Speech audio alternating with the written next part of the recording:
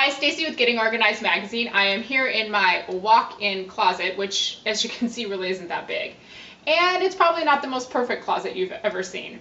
Here at the magazine, we like to say that we are the real-life magazine for real-life people. I'm a real-life person. This is my real-life closet.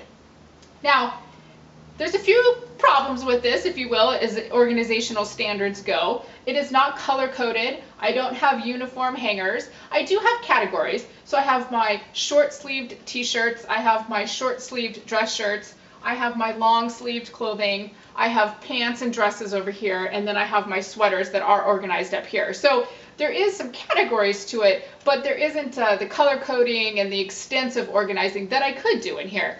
And that's actually what I wanted to talk to you about and tell you a quick story. So one of the organizing tips is to have uniform hangers, and I think that is a great idea for most people. All wood hangers, all plastic hangers, the flocked hangers. To do that means it looks nicer. It also tells you that you're going to have the same amount of space between your clothing, so it's going to line up nicer. I've got every ad hoc hanger in the world in here, so it looks awful and it isn't necessarily spaced appropriately. But this tip is about finding the system that works best for you, and if it doesn't work for you, move on. So I'm going to tell you a story about me trying uniform hangers. There are flocked hangers on the market, which are the rage. Everybody loves them. They are flocked, which means they have just a slight fabric or film on them that allows the clothing to stick on the hanger. They're thin. Everything about them is wonderful. I was so excited. I saw a deal for a couple of boxes. I bought them. I rushed home. I came into my closet. I took all the clothes down. I put them on the flocked hangers, lined everything up. It looked gorgeous. I had extra room in here. Everything was fantastic. The next morning, I walked into the closet to get dressed, and this is where the unique, quirky, try-your-own-system part comes in. When I went to grab the piece of clothing that I wanted to wear, it was stuck on the hanger. Turns out that me, when I come in the morning, I like to just rip my clothing off of the hanger and try it on and get going for the day. Now, as you can see, not the best way to do things, but that's me. That's what I do. So the hangers that were flocked and beautiful and wonderful, I just couldn't get my clothing off of them. Now, a normal person would simply remove the hanger, take off the clothing, and move on.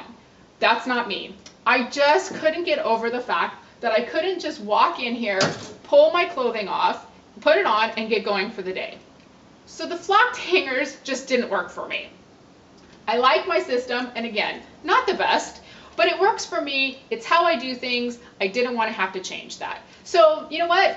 I got rid of the flocked hangers. I returned them. I went back to my system. It works fine. It's not perfect, but it works fine. Now another tip that I wanted, or story that I wanted to share with you, is about a woman that I had heard who had also found a great organizing tip that didn't really work for her. So one of the tips that you may have heard is that you take your shoes, and I should use a nicer pair of shoes, pair of heels here. So many women have lots of different shoes, and one of the tips is to put your shoes into a clear plastic box, put the lid on it, label it, or put a picture of the shoes, even better, on there so you know what's in there. So you now have your shoes in a clear box that is labeled so you know what's in there.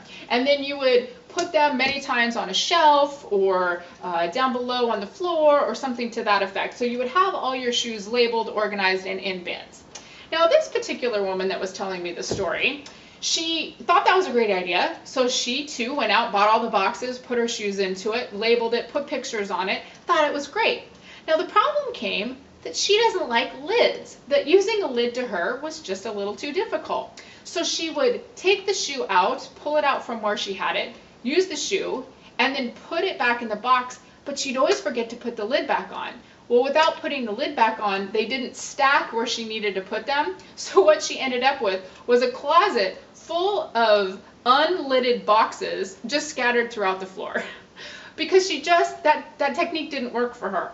So what I want to tell you is that if an organizing technique or system that somebody is recommending to you doesn't work, it's okay to move on. It's okay to say it didn't work. It's okay to try something different. A lot of what organizing is finding what works best for you. What works best for me are slippery hangers. What works best for the other lady is just an open shoe cuddy cabin that she can just slip the shoes in and she didn't have to worry about a lid. So think about your organizing quirks, and when you're looking at something or you're working on a system, if it doesn't work for you, it's okay, move on.